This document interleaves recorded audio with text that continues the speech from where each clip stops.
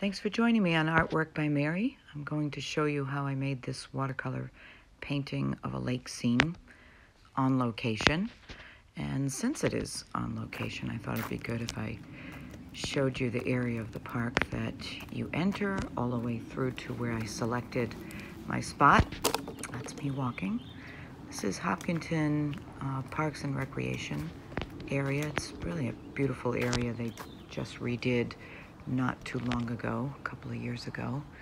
So if it's 2019, around 2017, I think. Anyway, beautiful spot. A lot of families come here to enjoy Sandy Beach, which is the name of the inlet area where they have made a man-made beach, which is pretty great.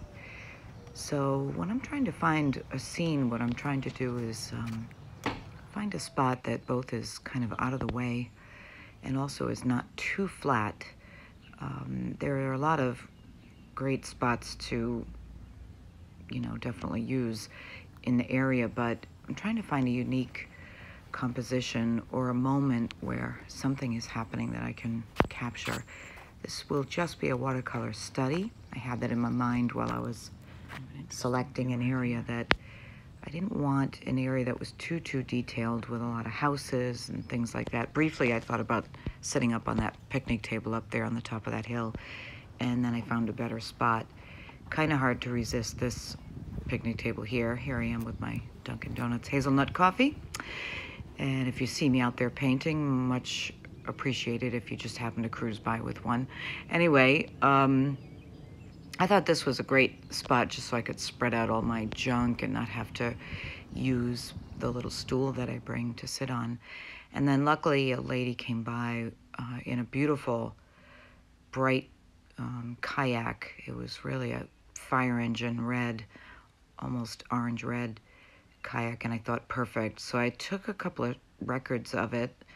Great to have a shot of what you're trying to capture so that you can jump in.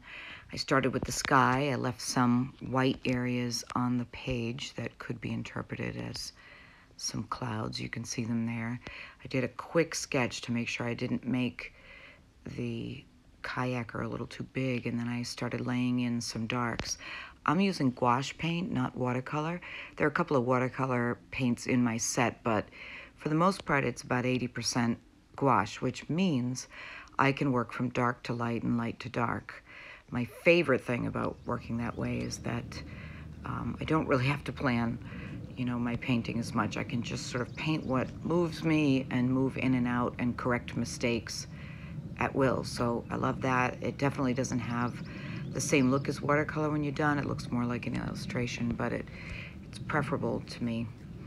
This is just some live footage. I didn't shoot a lot of live footage of me painting because frankly it kind of gets in the way of the painting, but someday I'll set up my phone holder and actually film the whole thing and maybe do a time lapse like I've done on some of my other videos. So I was looking at, getting some darks in there pretty quickly, and I love putting the lights on top of the darks, which is, like I mentioned, something you really can't do in watercolor. So I threw those in pretty quickly. I also really wanted to get some of the waves that were not created by the lady in the kayak, but by passing boats. So whenever a boat would pass by and create some of those dramatic ripples, I would either sneak a picture of it or work a little bit in those areas. So right now I'm still messing around with the trees. I'm trying to get a variety of tree shapes. I think it's real easy to do too many repeating shapes as you go along, and then it can kind of look fake. So I'm using I'm just really making a concerted effort to, make some varieties in the trees. And then certainly when I go put the lighter areas on top, it will create a little bit more differentiation, of course. And I'm not really varying my tones all that much. There's one instance here, which I'm painting right now, where I wanted to put some reddish in, but I was careful not to do that in too many places. I'm adding it over here on the left because it can quickly turn the scene into a fall looking scene. And since it is July 1st, as I'm painting this, I really wanted it to feel very summery and warm, even though there was still a little bit of a chill in the air, as you can tell by the way the kayak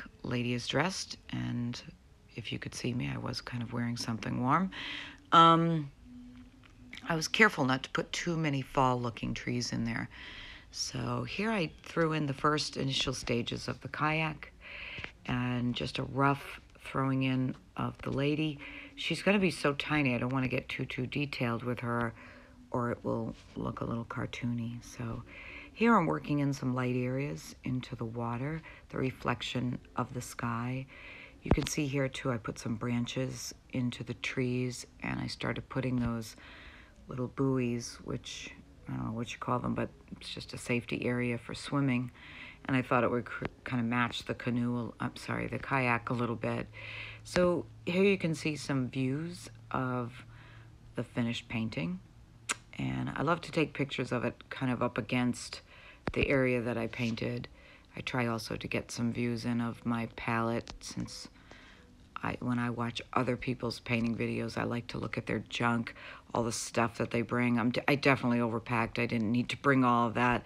I have my full setup of my Gorilla Painter box, it's called. It's a great item, but you wouldn't want to be hiking a long way carrying that.